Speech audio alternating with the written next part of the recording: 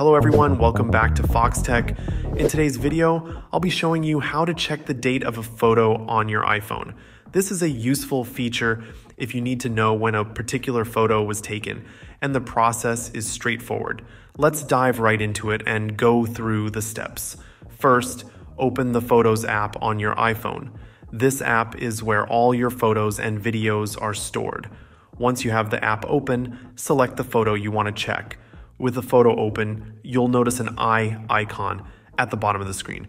This icon stands for information, and tapping on it will reveal metadata details about the photo. This includes the date and time the photo was taken, the location if location services were enabled, and camera settings such as ISO, f-stop, and resolution.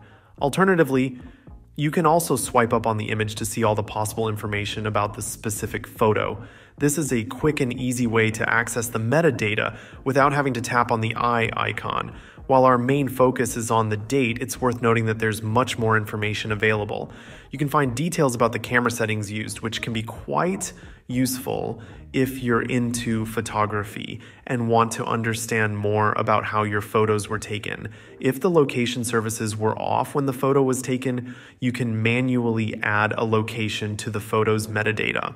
This can be a bit tricky because you need to know the exact details to add the correct location. If you're not precise, it might cause confusion later on when you look back at the photos. In cases where you can't access the metadata on your device, you can use a web browser. Open a web browser and search for Image EXIF Checker.